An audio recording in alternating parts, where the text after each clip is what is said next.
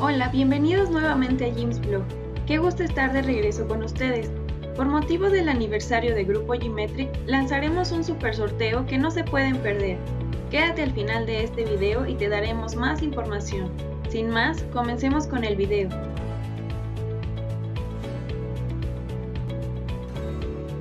¿Cuántas veces hemos comprado un mueble de madera que nos ha encantado? Pero debido a que no sabemos de qué material está hecho, no le damos el cuidado que éste necesita y terminamos por estropearlo. Por eso en este video te traemos algunos tips para darles a tus muebles de madera y aglomerado el cuidado que se merecen.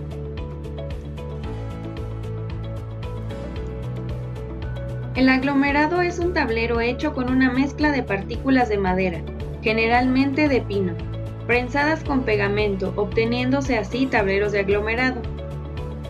Algunos de los beneficios que se obtienen al manejarlo es que son de precio muy accesible, luce como madera, es brillante, de apariencia homogénea y son muy fáciles de limpiar.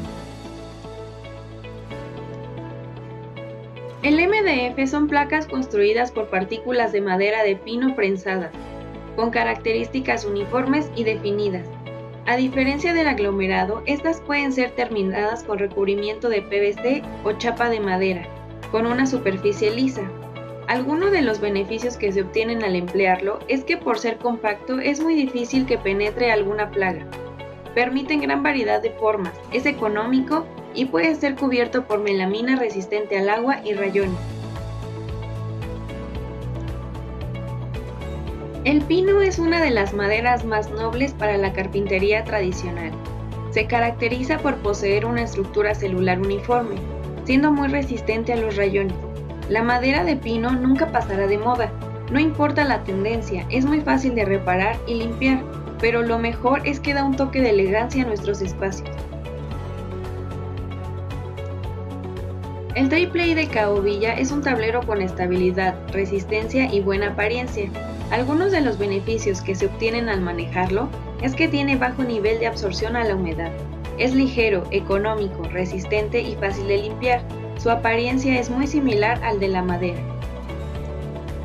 Tips para mantener en perfecto estado tus muebles de madera y o aglomerado por mucho más tiempo.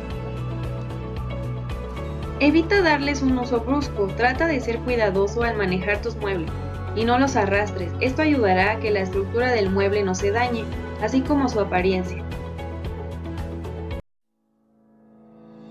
No apoyes objetos punzocortantes que pueden rayar tus muebles. Evita colocar elementos u objetos demasiado pesados que puedan repercutir en la estabilidad de tu mobiliario. No los mojes. Esto dañará el acabado de tus muebles, la madera se hinchará y puede comenzar a pudrirse. Sitúa tus muebles en una superficie plana y de preferencia nivelada. Como te mencionamos anteriormente, no los arrastres o empujes, ya que esto puede causar daños en su estabilidad y en la apariencia del material. Limpia con un paño ligeramente húmedo, dejando la superficie totalmente seca.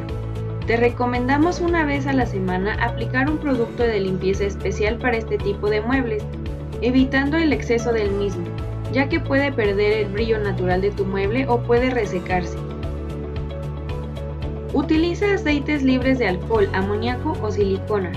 Se recomienda no utilizar productos abrasivos para la limpieza, ya que afecta directamente con el material y puede decolorarse. No los expongas a los rayos solares directamente o a altas temperaturas por tiempos prolongados, ya que afecta en la coloración y el deterioro del material. Evita en todo momento exponer tus muebles a cualquier líquido por largo tiempo.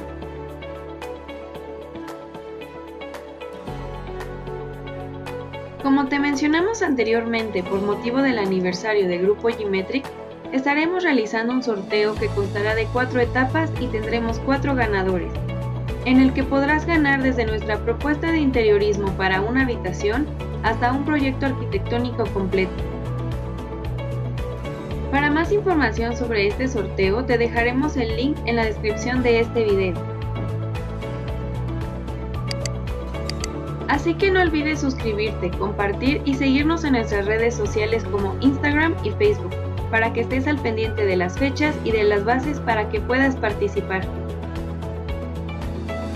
Déjanos tus ideas. Gracias por quedarte hasta esta parte del video. Esperamos que te sea de mucha ayuda. No olvides suscribirte a nuestro blog de arquitectura y decoración. Nos vemos en el próximo video.